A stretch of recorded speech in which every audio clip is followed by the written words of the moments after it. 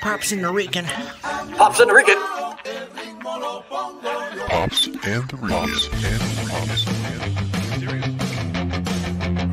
Look at this. Pops and the Rican. The Pops and the Rican. What's the Pops and the Rican? Look at the top of his head. Look at his head. Pops and the Rican. Pops and the Rican. Pops and the Rican. Yeah, buddy. It's the Pops and the Rican show.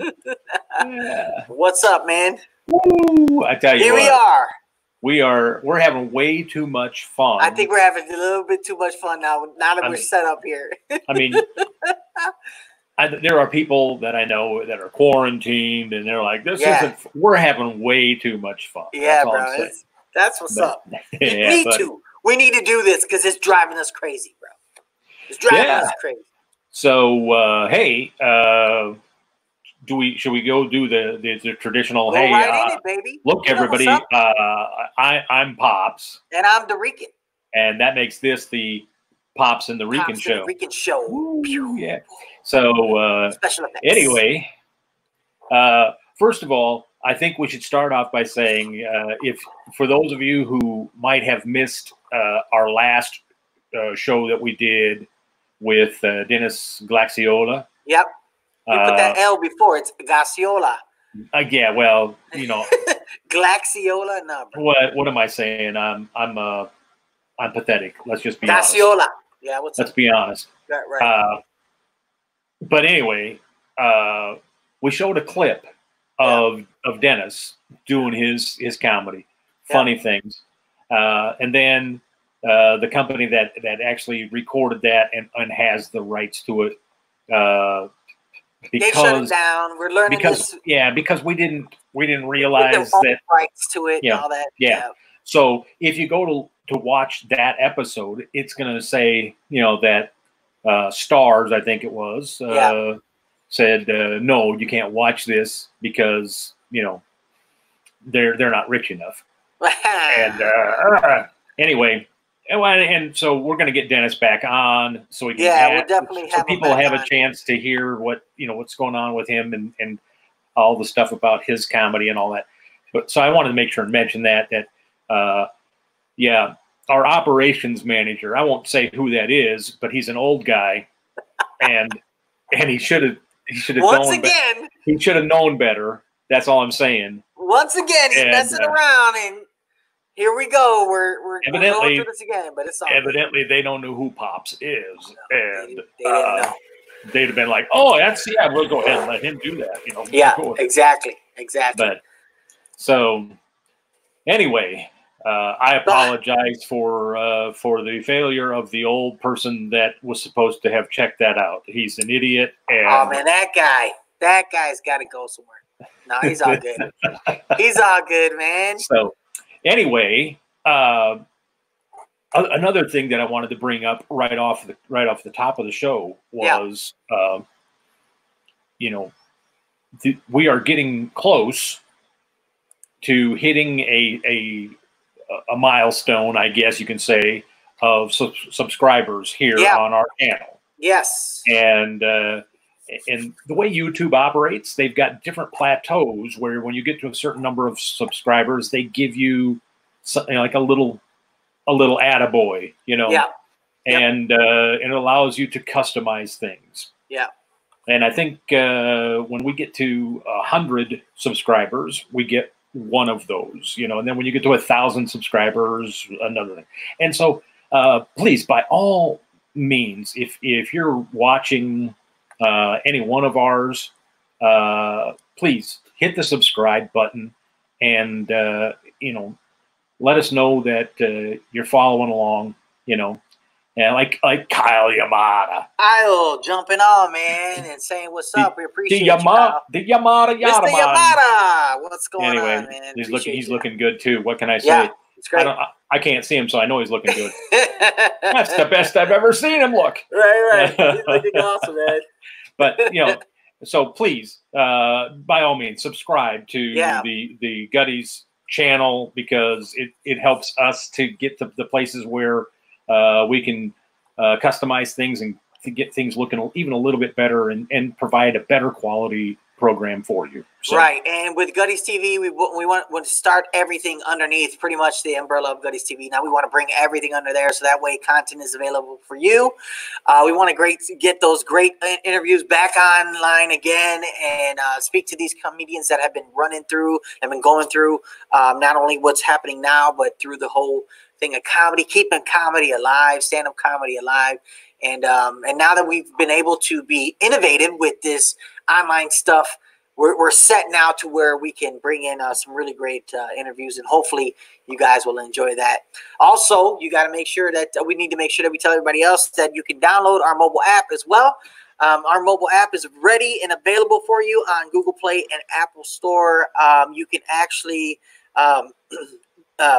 make a donation to Gutties Comedy Club as we are waiting, as we're seeing this unfold before us. As you can see, I'm here at the club by myself, social distancing to everybody else, but missing everybody and missing out on so many laughters and laughs. And so we want you guys to know that we are so appreciative to every single person that has reached out so far to Gutties. We love you. We appreciate you guys. For real, you guys have reached out to us, and we're so thankful for all of you. So we're never going to stop just mentioning this, because we just do. We love you so much, and we appreciate every single dollar that you have spent at Gutties, and also in donations as well. You can also jump on there on the app and buy merch. You can get Gutty gear online. You can support Gutties, and also you can represent Gutties, so you can get something back with your investment too as well. So we appreciate you going online. You can do that too as well. And then you can always see the updated Gutties TV, any specials and anything that's going on. You can go on there too as well, and you can see what we're posting. So we're going to be putting all of these videos up on there, all these interviews as we go along, as we're learning about this too as well. We're going to make sure that we're under the right rules and guidelines of this all. But what I like about it is the fact that we're able to connect effectively and innovatively with everybody that we love and care. So thank you guys again for watching. Thank you for checking us out, and thank you for liking and subscribing. So go online and do that. We'd appreciate it big time. Well, and that's the whole thing. We are doing everything we can. Yeah, the world's closed for maintenance. Everybody's got to go clean up their world. But once things get cleared and, Mother Nature says, okay, you guys, go back to annoying me, and when all that stuff, then we can, we'll get back to doing the live shows. But in the meantime, we're doing this. We're trying to bring you some great people so you can hear. You're not going to hear them do comedy. Get their insights, right? We'll hear their insights on the backstage, almost like the green room. Get to learn about them and hear what's going on with them, hear what they've got coming up after COVID-19 gets done, and hopefully, we'll get enough of these people, like our guest tonight.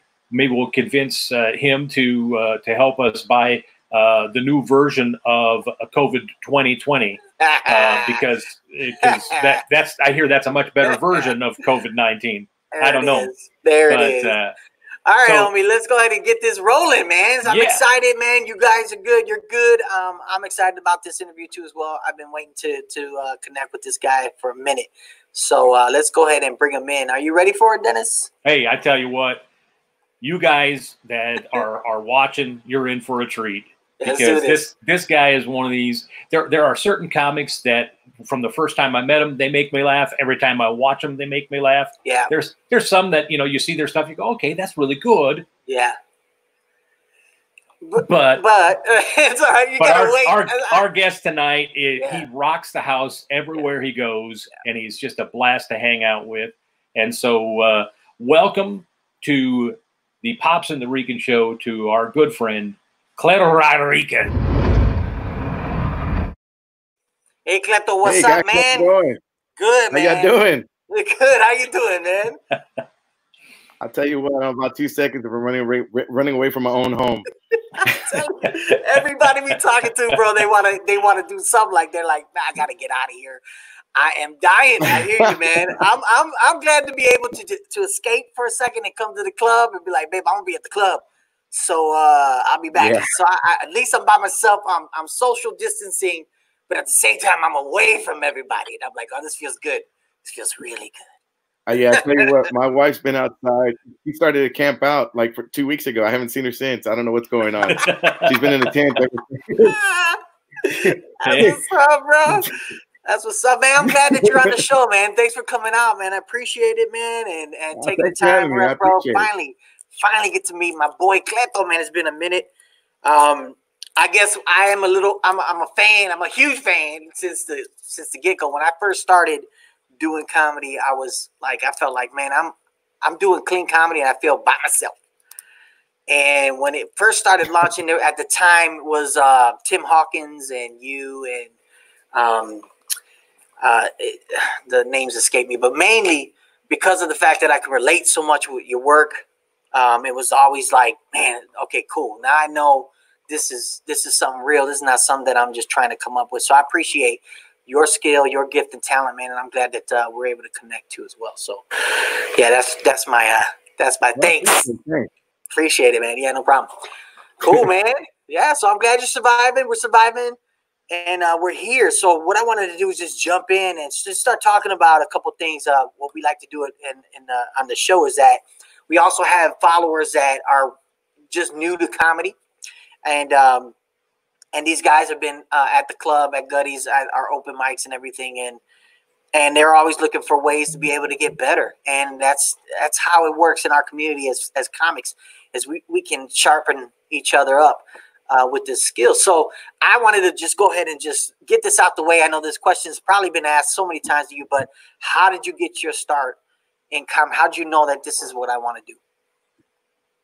Well, I knew I wanted to be a stand-up comic when mariachi school didn't work out, and you know, they just didn't. What did you want to play? Did you want to play the chiquito? I wanted to play the big guitar. I want to play the big guitar, but you got to be really like pretty big to play the big guitar. You know, it's funny though. Like the littlest one plays the big guitar, and the biggest one plays a little guitar. So no, actually, no. I started doing stand up about 22 years ago. I knew. Growing up, I was always the center of attention in my family and just kind of making them laugh and that kind of thing. And then I was always the class clown in school. And, you know, it was one of those things that I found that I could make people laugh. And they had the Latino Laugh Festival here in San Antonio. And my family just like, you know, hey, you should go do that, go try it out. And I'm like, you know, I was still kind of worried about how I would do. And I was a little bit hesitant. And then I made it a goal for myself that if it comes out, because they're going to make it an annually thing. And back then it was like Paul Rodriguez and Cheech Marin and Daisy Fuentes were the hosts. And then they had guys up back then like Carlos Mencia and like George Lopez and all these guys that were really coming up at the time. And I decided, well, you know, I made it a goal to come out and do stand up. And I remember I did my first open mic, and oh man, it was awesome. I had all my friends there, my family there. But back then, I was a dirty, filthy comic. Okay. I mean, I was just, yeah, I was a dirty, filthy comic, and everything changed. Yeah. So when you did, I didn't mean to cut you off. When you did your open mic, how did it go? Was it an awesome experience? You did great, right?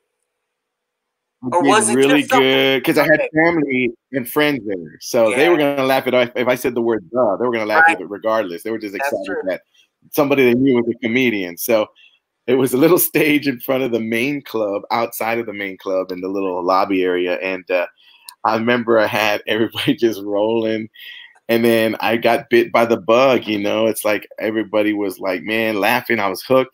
The following week, I took nobody, and I had it was in a mall. I'll never forget. And there was a movie theater right across from the mall.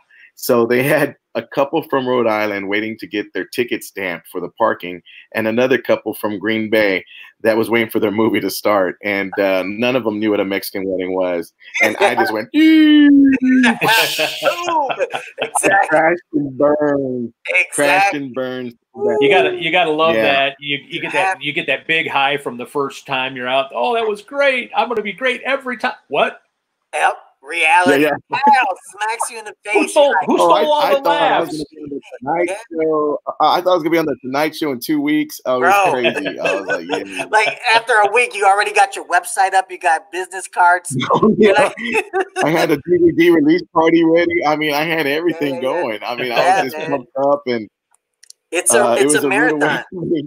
It is, yeah. You know, it's like when you play golf. I don't know if you play golf. That's when you get that one. You hit like you shank every other one, but you get that one good drive down fairway, and I'm in. Yes. I can do this. Like I can do like the rest of the day. Yeah, you're like, bro, I got this. Sign me up for the Masters. I'm ready for the Masters. Here we go. You know what? Scoot over, Tiger. Scoot over, Tiger. I'm coming. Exactly. Scoot over. Exactly. I got this. That's crazy, man. It's exactly like that, man. Because you have that in your head. You're like, man, I could do this. And then what's crazy is, and you know, not to blame them, but your friends and your family, they're like your majors, especially if like your moms and everybody believes in you. They're like, oh, you're funny, and they'll support you. And they'll tell you, go, mijo, do you yes, go up there and do it. And then when you get up there, you don't realize I need jokes. I thought I had 30 minutes and I got two really solid minutes. And when you see that your set goes down and dwindles, man, that's when anxiety starts going in. And you're like, I don't know if I can do this. Because but that's the reality of it. But then when you go at it and you know that if I can get at this and start chopping at this, I know I have the goods to be able to bring it in, because it's all about that presentation. If you're good at presentation and you're good at setting it up, then it's a matter of getting your set. It's a matter of writing it out and getting it right so that when you're speaking it, it's natural. And you're able to go, okay, I can make that work. So that's when you know it. Let me ask you this, Cleto. When you had your first show and then you went back and you kind of bid at the second show, what did you do, or how did you get to the place where you realized, okay, I've got to put some work in, but who helped you understand how to put the work in? Who helped you? What helped you? Not necessarily who, but what helped you in those early days to learn that you have to, I think, have more than it's just, like they say when you have I think when you have a passion for something, like you get, I mean, I literally got bit by the applause. I got bit by the laughter, and I was hooked. And I realized that right then and there, regardless how after that set went, the second one, when I bombed, it was good. It was probably the best thing that could have happened for me, because then I became a student of comedy. I became a student, and I studied stand-up. I mean, I grew up with Pryor and Eddie Murphy and, you know, Sinbad, Cosby, Carlin, you know, all these guys. But when I started becoming a student of it, I studied everything from Chaplin all the way to like Jon Stewart. You know, I mean, I was just studying and just trying to find, okay, this is their niche. What's mine? What's my voice? What is it going to be? Because I didn't want to sound like anybody. I didn't want to be like anybody. But I know that, you know, I wouldn't watch comics for the fact that I didn't want to get any of their bits, and I didn't want to get confused or is that my bit or is that someone else's bit? You know? So I did. I stayed away and started writing premises, and some would stick, some wouldn't, and but for myself, it's just, you know, it was one of those things that, you know, as far as who helped me, it would definitely be.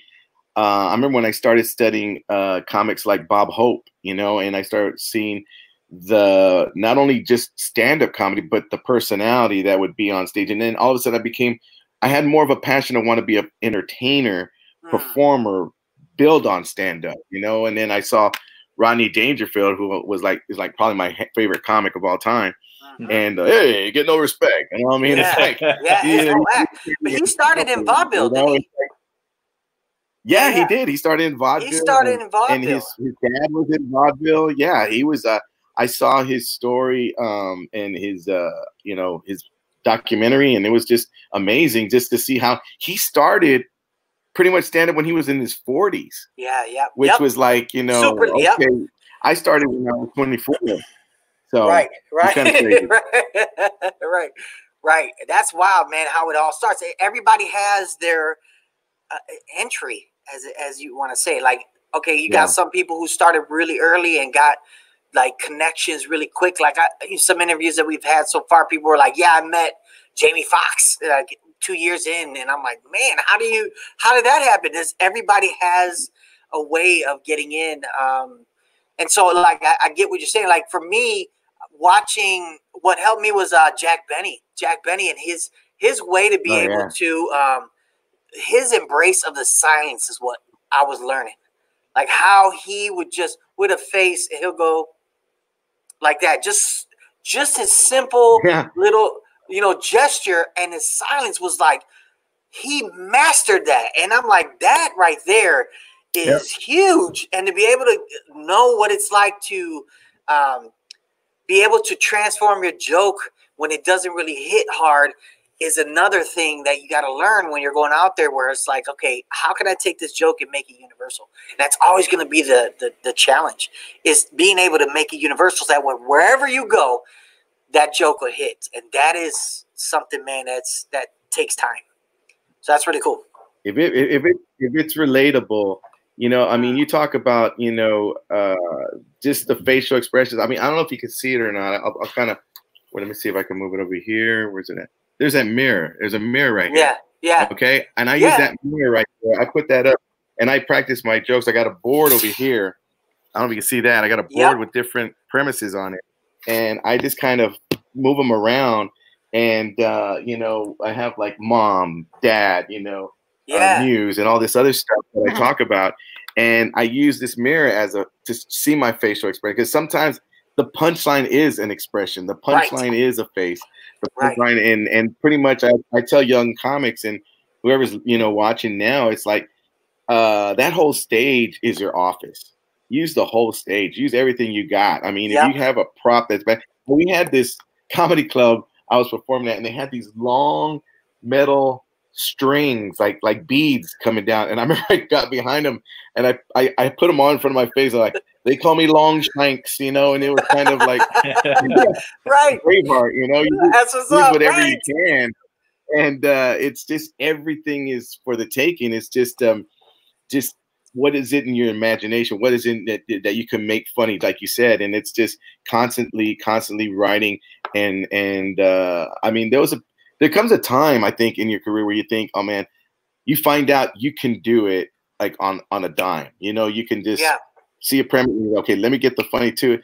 And which was when I finally got to that place, which was last week.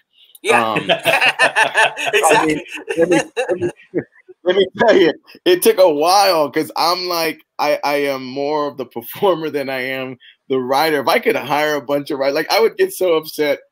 I would see these these guys that would come out with their own shows and stuff, and they'd have their monologues. And then like my wife would be like, man, they're really funny. I'm like, yeah, if I had 15 writers too, I'd be pretty funny too. But I'd be so mad, I would be like, I wish I had like one writer. And but it's just something that it has to fit you, and that person that is you want to have write with. Like I can write with other comics and I can bounce ideas with them, which is great. But it's just a matter of like, if you had someone writing, they have to write for you. Like, what's your style? What's your how are you going to relate it? Your voice. And you got to be able to tune in with that. So, I think part of it is and I say this to comics all the time: get out of your head and get into the moment, because that's where when you can get into the moment and you're embracing what is real funny right then, right now. Great things happen, but so often people get stuck in the back of their head. They got this little cave back that they're in the back of their head. They're hanging out with, and they're having their own little conversations with the voices in their head. And then they're like, I don't know if this is going to be funny, or I'm not sure about this. And instead of being in the moment My voices in the voices in my head have happy hour. That's how much they get together. Let me tell you. Yeah, bro. Get the was it Schlitz? Funny you bring Schlitz up. Somebody was asking me the other day. They said, what is it? They said I had posted on Facebook a while back. I said, if you drank Schlitz and have eaten Spam, you're good. You don't got to worry about the coronavirus. You're all right. That'll clean you out, right? Exactly. Your immune system is already ready. Your immune system taken care of. You're all right. Don't worry about it. Speaking of the coronavirus, I mean, I gotta apologize because right off the bat, my family obviously didn't get the memo on Easter that there was a virus going on, and they partied like you would have thought. There was Corona, COVID, what? I mean, they got together like 30, 40 type. They called me. Are you coming over? No, I'm not coming over. Dude, where have you been? I go, you're not coming over? I said, no. They're like, all I got back was, come on, nobody has it here. You were supposed to bring the baked beans. Get over here. That's always the case. Yeah, exactly. Yeah. We had you down for the potato salad. Cleto, what are you doing? I mean, I told him, I go, you can't go. I can't go over there. Y'all might have Corona. He goes, yeah, we got Corona, Dos Equis. We got everything. We got the Schlitz, bro. We got Dos Equis. We got Coronas, man. Don't worry about it. That's great. Yeah, I apologize for them not practicing social distancing. I mean, I told them, my uncle, he goes, you're not coming? I go, no. They got, I go, what about the Corona? Nobody has it here. I mean, that's it, man. Sometimes they just have no. Our families just don't have any clue. They're just like, whatever, I see it. It's like whatever. It was like it was doing so good until Easter. It was like no matter what, nothing was gonna stop them from barbecuing and getting together. It was just incredible. Bro, they were doing it for Jesus. We're covered. Yeah. We're doing it for they even God. had a Jesus. I thought one time they were thinking about my aunt. I couldn't believe she said. I don't think she was making a joke. She literally said, "Mijo, do you know we can find Jesus Piñata for the kids?" I'm like, what? Are you kidding me? What is it gonna look like? Oh man, that's horrible. Do you want the pre-crucifixion Jesus or the post-crucifixion Jesus? That's horrible. Exactly. Horrible. Oh my goodness. You're gonna beat him. You're gonna beat him. Like, oh, that's horrible. Yeah. Oh, they hit the piñata. Oh no, I can't even. I don't want to. Like, no, I'm not gonna be a part of this. I'm not gonna do we're gonna have to settle with. We're gonna have to settle with the rabbit. Yeah, we're gonna have to settle with the rabbit. That's it. We have to. There you go. You're gonna have to go to a Muslim store to buy that one. Right, exactly. Exactly. Yeah, right. So let me ask you this, Cleto. When it comes to your writing material, I mean, you showed us behind you how you've got the board of premises and all that, but what's your process when it comes to writing? I mean, are you one of these pen to paper guys? You sit down at your computer, type it up. What's your whole process for writing your material? Just what I did right now. Yeah. Just with the talk it out. With the thing, I talk it out and I throw it out there. And if you laugh, then I'm gonna write it's going in. Exactly. Exactly. That's good. So we're gonna see a Jesus Piñata bit coming up soon at one of your shows. Well, you know what? It's so funny. I didn't. She said that, but I didn't go anywhere with it because with my family, they're real. Hey, you got it's a touchy one. Then you got John F. Kennedy, and then and then you got Selena. So, I just don't mess around. That's right. You don't mess around with certain things in that culture, and with my culture, it's just they don't mess around with it. But I think for me, that's the process. If I get an idea or I get something like I think there's something that I think is funny. Yeah. I'll go ahead and like for instance, trying to think of what is one of the things that I'm working on. Like for instance, my dad. I was talking to my kids doing Cub Scouts, and I was telling him, I go, son, you've been in. He was complaining. I said, you don't understand. You're in Cub Scouts. I go, do you understand? You've been in Cub Scouts for 3 years. I was in Cub Scouts for 3 weeks. My dad told me. He said, I said, Dad, can I be in Cub Scouts? I don't have enough money for that. I go, well, yeah, Dad, it's free. And he goes, well, you're going to be in it until it's your turn to bring snacks. And that was it. Third week is my turn to bring snacks. And I couldn't be in Cub Scouts no more. He told me for the snacks. He goes, what do they take for snacks? I said, oranges, Dad, oranges slices. He goes, okay, here's an orange and a knife. Don't be stingy. Nice thin slice. Come on, man. So I did not take the orange. I said I forgot the snacks, and needless to say, yeah, I didn't last in Cub Scouts. So I was only a weed blow for 3 weeks. I was a weed blow for 3 weeks. Very proud of that right there, dude. Okay, so now that you're a dad, you can see that was genius, right? That was very much. Yeah, now okay. I see why you gave me that orange. He's taking sliced spam for Cub Scouts. Broaden their horizons. Broaden their horizons. Let them know. Give a 6-pack of Schlitz and some spam.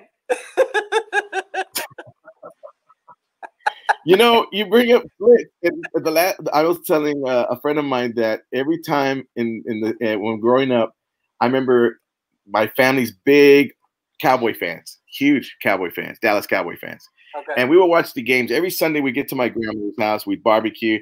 We'd watch, and it was like a routine. We'd watch the Cowboys, and then afterwards, my uncles and my dad would go play 45 records in the patio. Mm-hmm. Now, it always depends on if the Cowboys won, they were playing Motown. If the Cowboys lost, they were playing Freddie Fender, Wasted Days and Wasted Nights over and over and over again. So I never forget when they lost one time and Freddie came on. It was like clockwork. My dad just yells out, "Mijo, bring me a Schlitz." There I was, 7 years old. Oh, good times right there. Good times. That's what's up, man.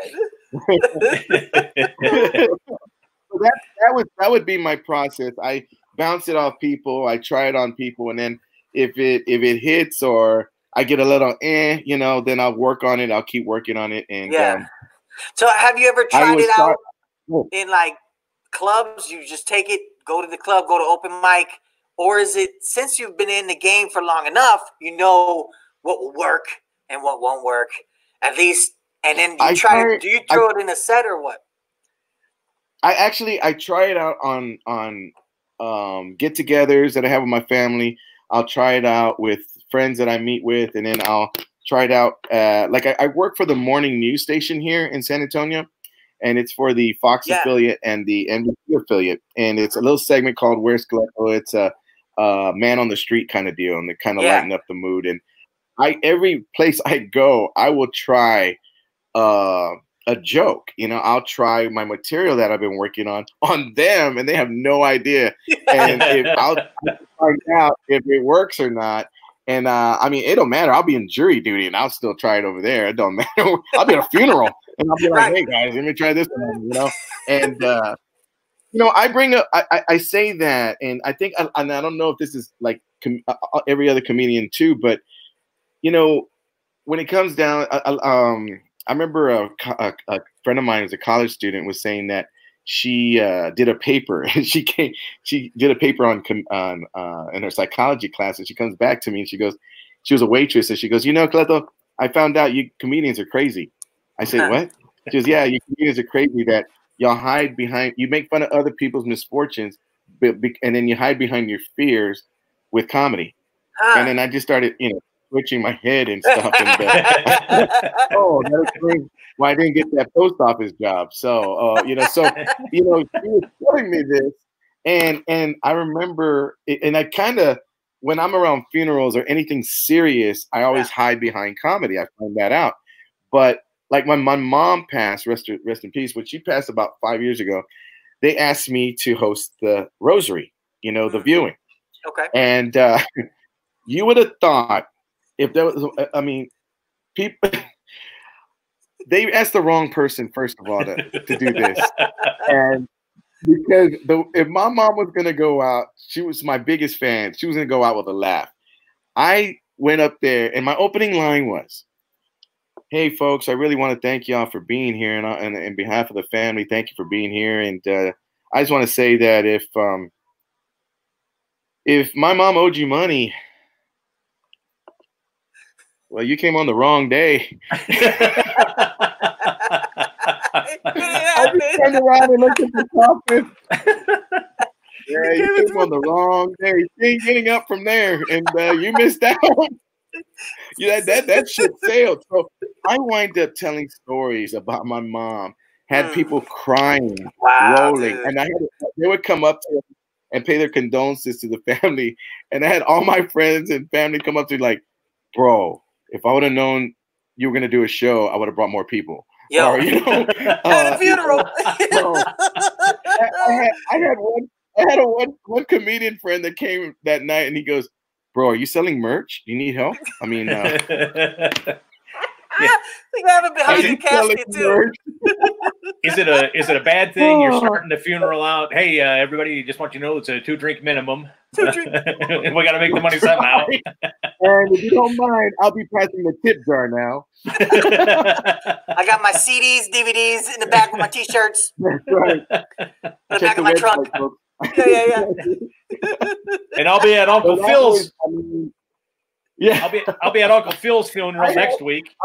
I had people come up to me and ask me if I would do their family's funeral. That's awesome. I don't know who your family is. Bro, think about it. Think about it. The dynamic is huge, man. Because everybody's going in with one. Talk about a punchline.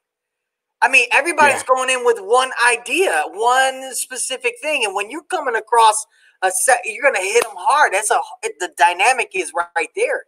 And yeah, it's an unfortunate thing, but I'm just saying, what a huge dynamic because of the fact that they're so focused on one thing, and when you're swinging on the other end, it's gonna make them laugh because of the fact that the dynamic is so thick there. Absolutely, that's awesome, man. Yep.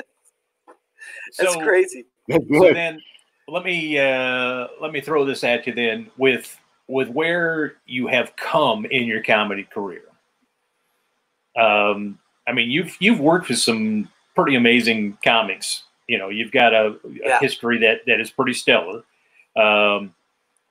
What do you think Enough about Bob Smiley? I said nothing. I said nothing about him, but now I suppose we have to pay him royalties. Oh, crap! Now they're gonna.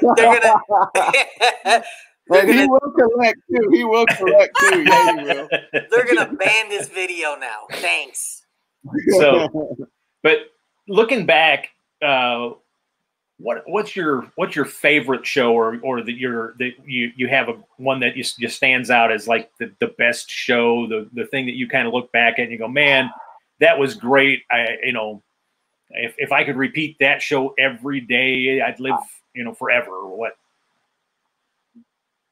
There's gotta be there's a lot of shows that I remember that I really felt good at, and a lot of them were more toward the beginning of my career because it was still new, and it was still like something I really wanted to accomplish, getting the standing ovation or selling out or something like that. And it's funny because they're all on the heels of other comics, like, for instance, working with Tim Hawkins, just watching him work, and then also going up there and being able to do what I do. It's totally different, and just be able to stand out. And is one of the things that I really enjoyed, is making that crowd laugh. And then there was another time when I got a chance to open for Gabriel Iglesias here in San Antonio at the AT&T Center, which was like it's the huge basketball arena where the Spurs play.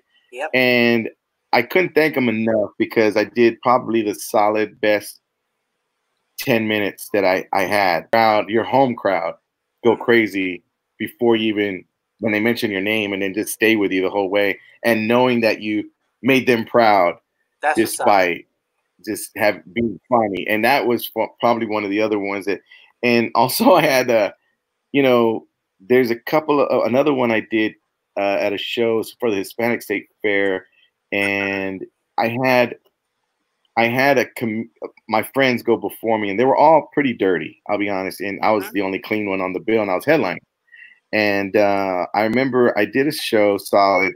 It was a great. I just felt good that night. I felt everything was, when everything's just hitting, and you're just like, man, this is you don't.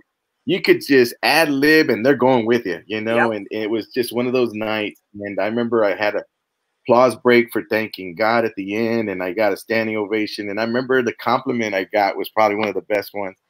It was this guy, he was pretty drunk, and he comes up to me as I'm going to my merch table, and he said, "Hey man, I've been waiting for you to say a bad word, eh?" I go, "Yeah." I said, "Yeah, but did you laugh?" "Even that's I peed in my pants." I'm like, "Yeah, you did good." And I'm like, well, then I did my job, And that was the best feeling for me, was knowing that I could make people laugh that was expecting a dirty show, and then they peed in their pants from laughing at my stuff, and that made me feel pretty good. Man, see, that goes right into the transitioning into this whole thing where the whole idea of why we created Gutty's Comedy Club was exactly that reason. Being able to create a brand that can house clean comedy without it having to be like a special event or a church event or anything like that. We want to raise the standard on clean comedy so that it becomes a staple. It becomes something where, it's available. And so when we built this and here in Greenwood, the response has been crazy before this whole thing, obviously. But the whole point of why we created Gutty's is because of exactly that, where they're coming in and they're expecting, they're expecting, okay, if it's comedy, if it's stand-up comedy, it has to be blue. Now, I love all comedy. Don't get me wrong. We've always said this. That's not the case. The thing is, our product and what we want to build is that there is so much more to comedy than just trying to single it out to just blue and shock value. It's like, it's not about that specific thing, because there's so much more to it. I mean, this guy enjoyed himself. He got the laughs going. He got all that going. He didn't get one cuss word from you, and he got everything that you need when it's all about comedy. And so we want to create the same thing. So when we started doing the same thing, we started getting the same results. People coming in saying, "Man, I didn't even expect this to be hilarious, man. Everybody that came to the stage was hilarious, and not one of them cussed." And they didn't expect that. And we're getting that type of response to, "I'm so glad you guys are here because of the fact that we can bring our whole family, or we can not worry about the material that's being dropped and all that stuff." So I'm glad that you're a part of it. I'm glad you're able to experience that too. So it's like, it's always going to be that battle between, okay, we're not a real. I say this because of the fact that when I heard it, I was like, this is pretty funny. There was a comment that said, "We're not a comedy club because we don't cuss. So we're not a real comedy club. So there's no blue material, so you're not technically real." And that will always be something that I'm going to go back to. Okay, what's considered a real comedy club? A-list comedy clubs, right? Where all the big names come in and they drop the F-bomb. They just, do their thing, and they're great at what they're doing. But at the same time, what really makes comedy? Comedy is boiled down to its simplest form. You're here to do a job. You make them laugh. You did your job. People are laughing. People are having a good time. That's the bottom line. Whether you are sharing blue material or not, the bottom line is, are you bringing the funny? And so for us, we want to create that product where we're bringing funny, but in a clean way. And it's still comedy regardless. So everybody's going to have their opinion. I've never had anybody come up after, I've been in this 20 plus years, and I've never had somebody come up after one of my shows saying, I'd like my money back because you didn't swear enough. Yeah. You didn't tell enough dirty jokes. I want my money back. Right. It's never happened. Right. Right. Exactly. So, and as comedians, our job is to take their mind off their problems of the day and the week Yeah. and so on, and just Yeah. really make them laugh. And it doesn't matter. I mean, to me, and let me kind of follow, trace back a little bit, Yeah. step back a little bit to I started out as a dirty comedian. Then I met my wife, who was a Christian woman, and she wasn't having any of that. Let me tell you that right now. I was trying to bring her over. I was trying to bring her over to the dark side, and she was like, "Nah, she ain't having any of that." So she was like, so I remember when I asked her, we were dating, I said, "So what are you looking for in a relationship?" I said, "I'm looking for a God-fearing Christian man." I said, "Well, I'll help you find him because that wasn't me." But, she was beautiful. I was like, I'm not going to let this one go. And I got, I started dating her and so on. And little by little, I was raised Catholic. I didn't know the Lord. I didn't have a relationship with him. I knew of him. Yeah. I went on the mandatory date, Christmas and Easter, paid my tithe, my $5, and I was out. That was how I rolled. Yeah. And then when I got to know my wife, who was she went to a non-denominational church, and there was a whole nother level of Christianity for me. And it was all brand new. And all of a sudden, I was already doing stand-up. And I remember I wound up quitting comedy because I felt that, this is not probably where he wants me at and so on. So I quit comedy to get right with God. And next you know it, it's kind of like the Lord spoke to my wife saying, you need to show people what he's doing in your life and how he's being a blessing in your life. So now, because I didn't know what I was going to do, but comedy was all I knew. And I was in like my prime of coming up, and it's like you kind of all of a sudden things were different. I was looking at things differently. I was looking at comedy with different glasses on, and now it was more about, what my wife said, you can't do dirty, you got to do it his way. And I wind up saying, what's that? And she goes, doing it clean. And I said, okay, I can do that, I think. And next you know it, I was just kind of like, well, let me see if I can do this. And then again, I became a student, and I became a student of clean comedy. I became a student and just started studying and started doing mannerisms and doing all this stuff. And now with that, said I was doing stand-up comedy. And I remember this one guy told me, he was at the comedy club, and I would go to certain comedy clubs just to stay sharp, but I would still do stand-up clean. I mean, the same act I would do right now is the same act I do at a bar. I would not change it. It's just, it's a challenge for myself. And I wouldn't change it because that's just me now. And, but before I would, get hesitant to, let me just say a few words here, but no, I just stuck to my guns and said, okay, let's make this happen. Studied it, practiced it, and rehearsed it. And then I just was like dedicated to making sure that not only was it clean, not only was it, funny, but I wanted to be like, I didn't want my punchlines to be 5 miles away. I wanted them to be like, when you hit a balloon and then it's coming back down, hit them again. Hit them again. Hit them again. Yeah. Hit them again. And that's just how I started out. And now I find myself getting older and I can barely breathe. I do more stories. So I slow down a little bit now.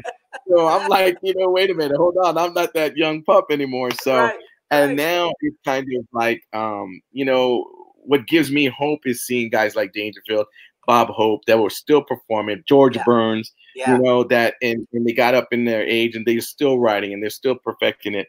And it was just that, it's just seeing that love of comedy. And again, it's like I said earlier, if you have a passion for it, I mean, it's something you do for free. I mean, I love comedy. Look, I would do it for free. I'd be divorced, but I do it for free. You know what I mean? But at the same time, it's this one guy told me one time, well, I was doing more churches then, and I would come back to the clubs every now and then just to do a set. And he told me, why don't you, he said the same thing. Why don't you perform? Why do you do churches? Why, they're not a real crowd. I said, well, I'll tell you what, you give me your comedy club of 400 sold out drunk. Give me that crowd, and I'll give you the 800 over here at this church that's sober, judging every word that comes out of your mouth. Then you tell me who has the easier gig. Exactly. And sure enough, afterwards, it's like you said, Dennis, it's like you don't, people, when they leave knowing that they forgot all about, they were laughing so hard that they forgot all about the verbiage. They forgot all about, hey man, it's like, wait a minute, this is not supposed to be like this. Right. What did you just do to me? Like you just did the Jedi mind trick on him. You're gonna laugh at me. You know, I mean, it's Right. you know, they don't see that, and that's a good testament of us working on our craft. Yep. Because they stay with you. And that's where if you're doing your job, you should be funny first. Yep. Be funny. And then, no matter what, be funny. I've never blamed the crowd for a bad set, except that one in Tulsa. Other than that, well, that was Tulsa. Come on, I mean Tulsa. I've been there. You know. So let me ask you this: what's the best piece of advice somebody's given to you over the years? Oh, looks like. Did he freeze up? Okay, I think he froze up. There you are. There you are. Let's see if we can get him back here. There? I hear you. Your video's kind of frozen still, but we hear you. You can go ahead and answer the question. We can hear you. Yeah. There you are. They caught up. Gotta pay. We gotta pay that internet bill, bro. We gotta pay that bill, bro. Yeah. He's still. There you are. Oh, there you are. You good? You in? So, I don't know if you heard the question or not. Before we all. Can you hear me? Yeah, you're good. Can you hear us? This is the part of the show, folks, where technology has been our friend up to this point. Buffering. And everything is because the entire world is shut down for maintenance. Everybody's on their laptops tonight trying to watch us. Yeah. And so we broke the internet. Yeah, we did. Well, actually, we didn't. Cleto broke the internet. Yeah, that's my story, and I'm sticking to it. So nice. So right before the computer froze, before we broke the internet, you broke the internet. I asked, what was the best piece of advice you were given over the years of doing this? What was the best piece of advice you ever got? I think the best piece of advice I got was never burn any bridges. And the other one was definitely separate yourself from everyone else. Don't be the same like everybody else. Okay, and, talk about that. Yeah, talk about that. Separate yourself from everybody else. Don't be the same. Yeah, and when, like, for instance, when everyone thought I was crazy for quitting comedy at first, and it was a personal thing for me, and you know, it was interesting because I remember hearing, you know, when I came back and I was clean, I was different than all the other Latino comedians at the time.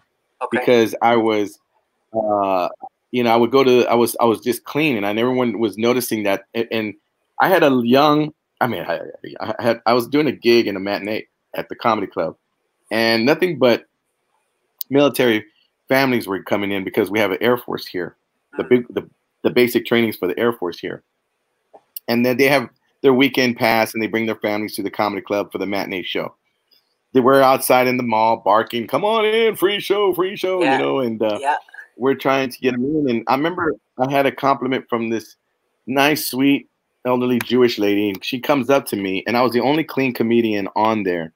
And she grabbed me by the shirt, pulled me down. She goes, "Thank you for being clean for me." And I was like, "Well, you're welcome." And that was just, you know, for me, I realized that I started separating myself, and I wanted to be not only clean, but I wanted to be hilarious. I wanted to be funny. Yes. I wanted to be, you know, so much like, you know, something different. And for the most part, you know, it's like you can talk about so many different things, but it's how you put it and it's how you present it. And if they are rolling and you got them grabbing their stomachs at the end of the show, I mean, that's pretty much what it is for me. That's the end result, right? You want to get them to laugh. You want to give them the opportunity to laugh and give them that gift, you know, and saying, okay, now here it is. Here's you know, my jokes to you, and you know, enjoy it, and you know, laugh, because it's going to basically make you feel better. It's scientific, it's biblical, it's everything. You know, when we're out there doing that, you're walking out of there feeling really good, and there's nothing like it. There's nothing like it, man. That's great. You know, and you're right. I mean, it's the best feeling ever just to be able to know that, you know, people, you know, the one thing I noticed is that as you get older, I mean, I went to the comedy club not too long ago, and I'm like, when did I become the old guy at the club? You know, and I walk in, and they're like, the young guys are like doing open mic, and they're like, oh man, Mr. Rodriguez, do you mind checking out my set? Yeah. Mr. Rodriguez.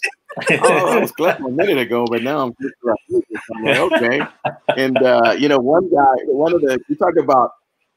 of the comedians, you know, came up to me and he goes, yeah, he goes, Cleto, can you do me a favor and host my DVD release party? I said, wait a minute. Haven't you been doing stand-up for like 5 months? He goes, yeah, 5 months. I go, what's your DVD called? My Best Five? What is this? I had my DVD release party in like 7 years. Yeah. Like, what is this called? You know, fire. But everything now is now. You know, you know what I realized that how I knew I was getting older in the business is because I just recently found out about how everything is now social media. Mm-hmm. It's not about, I mean, I went to the comedy club and didn't recognize any of the comedians that were coming to town, but they were all YouTube or Facebook or something sensations. And that was it. They were putting seats in the building. And that's crazy. I was like, wow. Right. And I'm not hating on that, because the thing is, here's the thing. No, right. But here's the thing. There's a lot of pressure there, because if you're going to do that and you're going to represent you and you're going to go on there and you want to be quick, you better be ready. Because if you're going to push out there and you're saying you got the goods, that's a lot of pressure on you, because you're condensing a whole year. You should have like 2 years under your belt of open mics, unlimited open mics. Like, you should be at every open mic, and you should have that at least polished. But if you're taking your 10 minutes and you're throwing it on YouTube and you're not ready for the response of what's going to happen, that's on you. That's why I don't mind technology and us. Like, for right now, we're up here, we're on here, we're able to go and connect with all of our fans. Technology is great. Yes, YouTube's awesome, Facebook's awesome. When it comes to the art of comedy and how we're taking the actual form of it and trying to make it microwavable, quick, fast, and easy, that's when it gets scary, because you're going to get some really messed up sets. You're going to get some messed up people that are coming out of this, and it's harsh.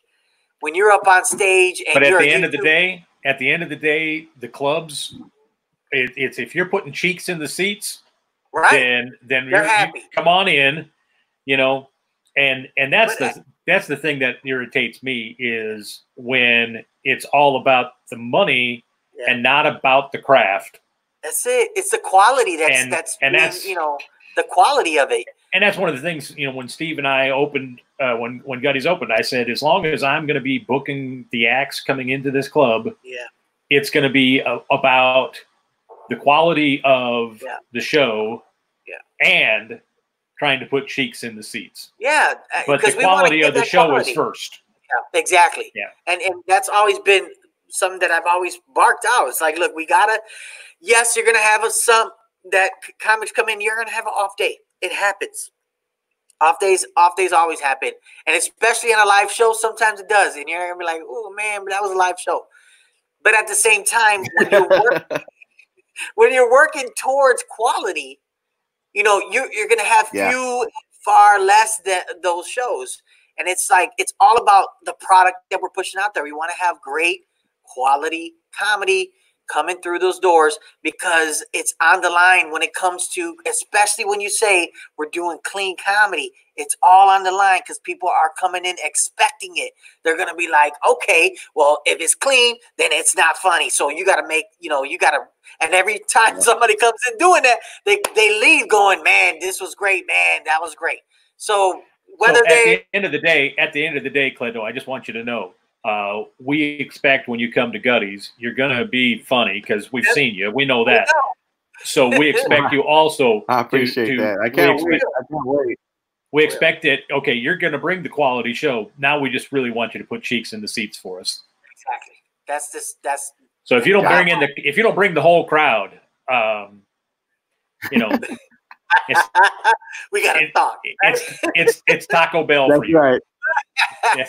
That's right. There you go. Taco Bell, and we got a couch that turns into, you know, you can sit on the iconic red couch at Gutty's. So that's where you're gonna be spending the night, man. That's it. Nice. So, I love the premise of the club. I really do. I'm glad y'all are doing this. Thank you. So what's next? What's next for Cleto? What's on the horizon, man? You know what? I actually, I just started my own podcast. It's called the Cleto Experience, except it's a little different than your normal comedians podcast. I actually, when I came up with this premise, it was kind of wanting to do something a little bit different. It's the premise is it's one comedian and not one, but two trained professional therapists. And that equals a lot of issues. Let me put that out there. So it's like comedy meets therapy, everybody. It's like I remember when this came about, I was doing a podcast for their I was a guest on their podcast, and I guess they wanted to analyze me or something, that kind of thing, because they saw my set, and then all of a sudden they're like, "Yeah, we got mommy issues here." I'm like, "What?" So it was like all of a sudden, commitment issues and that kind of thing. So we were. I said, I've been wanting to do a podcast. I've been praying for it last year, and I was really trying to. Didn't have the funds for it or whatever. And they had a little studio set up, and they said, well, why don't you do it here? And so it became a blessing for me to do it here. And then I thought about, I just didn't want it to be all about comedy. I wanted to actually see if we can help folks that are going through some stuff. And, whether it's anxiety or loneliness or depression. And a lot came to my mind was Robin Williams. Okay. Everybody, just saw the talent and the gift, and nobody knew behind closed doors what was going on. And I think a lot of people today, whether it be comics, musicians, or actors, or whoever, have that going on top of just everyday people that, are stressing on a daily basis. And I wanted these therapists to kind of give them some answers to whatever they may be going through or questions they may have. And at the same time, I'll bring the funny and the humor release when it's time. But some days we have episodes, we have really funny guests, and we just find that it's just all about laughter. And then some it's not. It's just about, being real and helping folks. And right now, if you go, it's a website, www.thecletoexperience.com.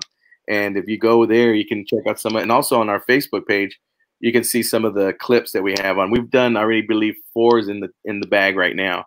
And it's going really good. I love it. I love the girls, the therapists, Tammy and Lawanda. They're my co-hosts, and again, they analyze me all the time, and I take everybody as who wants to be part of this. And as soon as, and again, I love to have you guys on as soon as we get the capability to go ahead and do it, through the circuit board over there that they have, then we can call in and get call-ins and stuff. So we're kind of excited about what's on the horizon, but that right now seems to be it. Coming off of a dry bar comedy special I did last year, and that's going really well. If you want to tune into that, drybarcomedy.com /Cleto. And then I'm also working again. No, that's great. That's good that you have that connection with Dry Bar too as well. That's awesome. Yeah, it was really cool. I got that through my buddy Dennis Gaxiola. I don't know if you know Dennis, but he's hilarious, man. He's you gotta have him on the show. We just had him. He's hilarious. We just had him here on the show, but we showed a clip of his and Stars, who produced that clip. Basically, as soon as they saw that their copyrighted thing was on they shut down the show. Oh, yeah. So we have to get Dennis back so we can have him on again, because you can't actually see the fact. You go to if you go to Gutty's TV on YouTube and you want to watch his episode, you don't get to see it because they copyright. They jacked us up against the wall. And Danny and yeah, and Dennis has hot cables, so you don't want to get him in trouble. all I know is the old guy that was supposed to take care of all of that stuff. Hired. He's been hanging out at the nursing homes way too much, evidently, because. Blame that coronavirus. Exactly. Bro. I'm doing. Oh well, So That's so great, you got the Cleto experience. That's going well for you. Anything else? Yeah, that's going really well. And you're still doing how long? I mean, you got the whole thing going on with the TV station though too. I mean, you're doing the Where's Cleto, and yeah, I'm doing the Where's Cleto, and that's going really well. I just signed my contract to do another 2 years there. I'm going on. That should be 10 years now. And again, you can see I do a right for the COVID-19 whole deal. For the folks at home, I'm doing a little stand up, a little kind of a Q&A with. If you go to news4sa.com or foxsantonio.com, then you can see my commentary. It's called Cleto's Commentary, Spreading the Laughter, Not the Germs. And we went with that one because the woo ha ha didn't like that one. Didn't go for that one. So that was kind of not going to happen there. So yeah, my friends were telling me about that one. I was like, yeah, I don't think they're going to go for that. So, but yeah, there was a lot. There was a lot to go. What do you want to name your commentary? Well, I don't know. How about Thanks, China? But that they weren't going to go for that one either. So I said, yeah, well, it's just kind of. I said, no, I can't do that. So in the meantime, I've been doing a lot of writing and just kind of can't wait to hit the stage. I can't wait till all this is over with and we can get back to some kind of normalcy. And I know it's got to be done, but we hang in there together. So we'll get through it. We'll make it through, man. It's gonna happen, and when we bounce back, it's gonna be great. It's gonna be better, for sure. And once we get all that taken care of, we're going to be hitting you up to say, hey, it's time for you to come and fill the seats at Gutty's Comedy Club. So let's have some fun, man. Yeah, man. There you go. Yeah, we'll set I'm hoping that my YouTube will be viral by then. You better be ready, bro. You better be ready. Yeah. I'm over here doing TikTok like crazy. I don't know how much they made. That's so true, man. TikTok has been like blowing up, man. Everybody's all up in that stuff. There's a little kid that is making I think he gets 20 grand every month. I'm like, are you kidding me?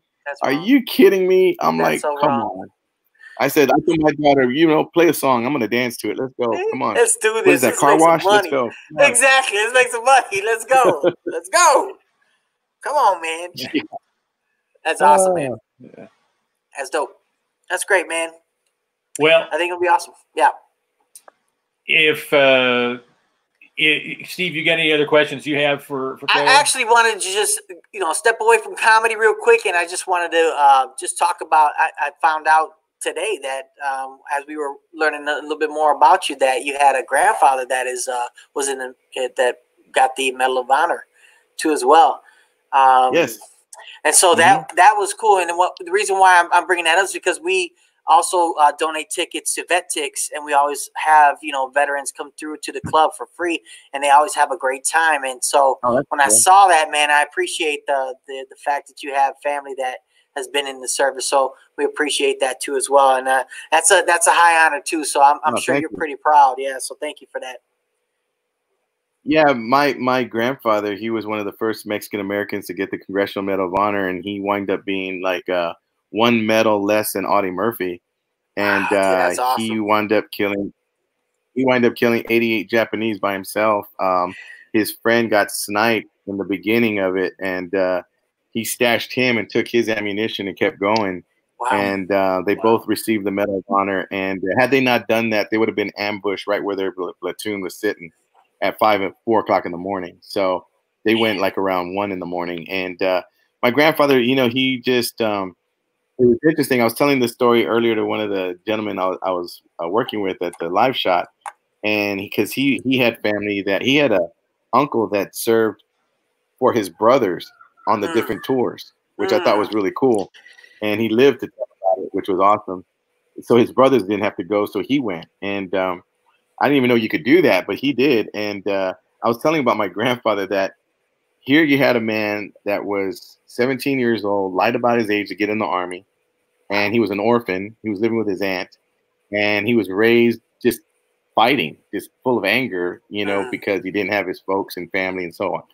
And he had his grandmother, told him she used to ride with Pancho Villa's army. So she told him, bring me back the ears of the Japanese.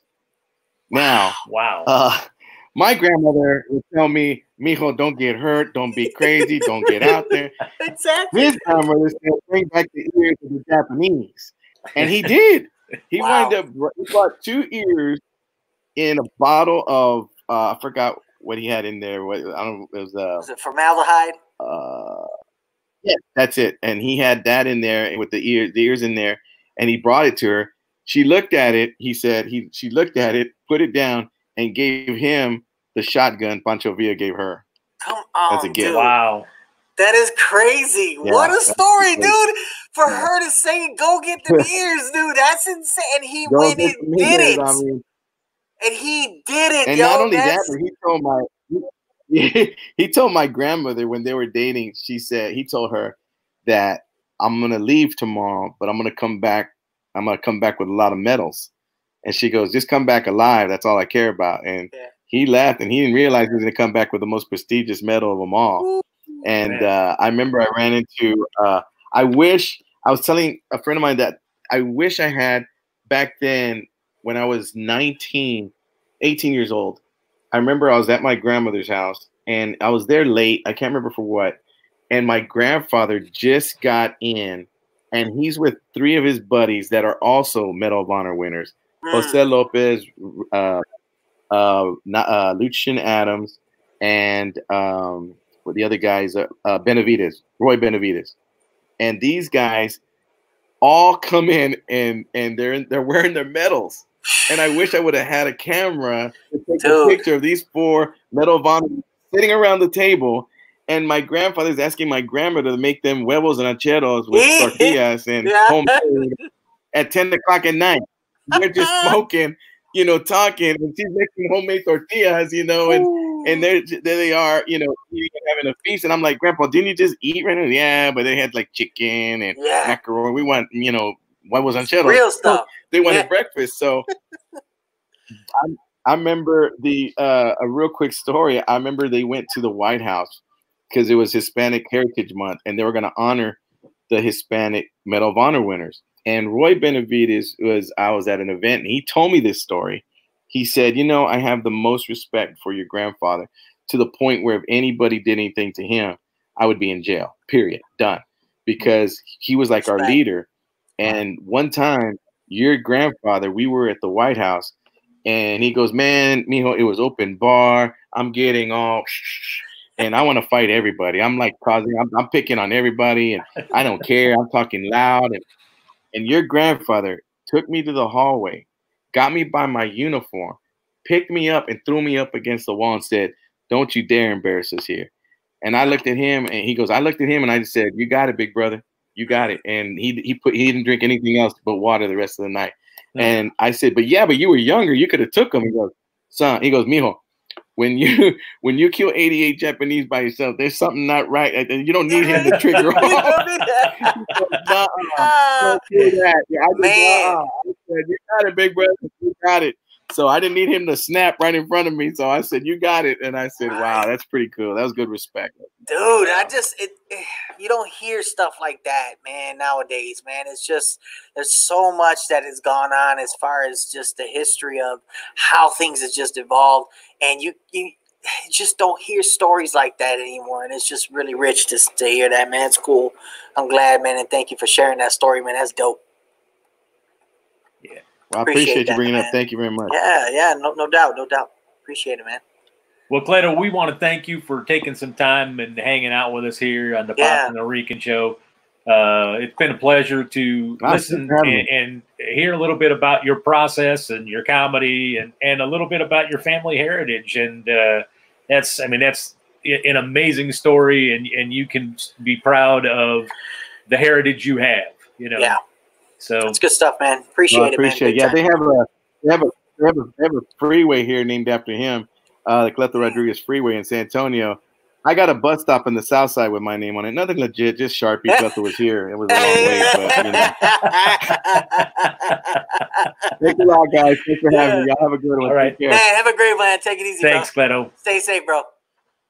You got it. And that was great.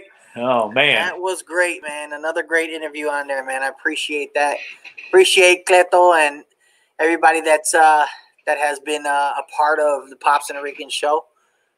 Again, you can go online, check us out online, and drop the app on your phone. Go to, download the app. The mobile app is on Google Play, also the App Store. You can help us out. You can donate as well as buy merch, as well as support us as we're going through this process here, the quarantine, and just this process of where we're at right now. We just hope that this interview was able to give you some encouragement. If you're a performer, if you're an artist, or if you're just an everyday guy that loves to laugh and hang out and talk, that's what it felt like. It felt like he was just another brother that came through, hung out with us as always, and was able to just come in with some stories, and we were able to kick it. And I like that setup, man. It feels good. So get on and wherever I don't know where that thing is down. You don't need, there you go. Wherever the subscribe button is. I'm just going to keep poking until I hit it. Man. Hit the subscribe button and make sure you are updated. Right next to the subscribe button, there's like this little bell, and if you hit that, it notifies you when we have a new episode, and so you get to see it.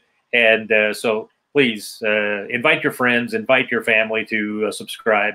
Tell complete strangers they should subscribe. And because we're going to continue doing this even once the club reopens. Even when it goes, this is. We're going to still be doing shows just like this, where we're interviewing comics and folks from around the country. And so, man, it was a great time to hang out. I learned stuff about Cleto tonight that I didn't know. I've known him for years, and I didn't know all those things. So that's really cool, man. And that's what I love about it, is that every single time we're leaving out of here with something new. And so I had a great time, man. So it was great. Yeah. Well, I guess that there's nothing else for us to do. I can go ahead and say this has been the Pops and the Rican show, and I'm still Pops. And I'm the Rican. And this has been the Pops and the Rican show. Deuces.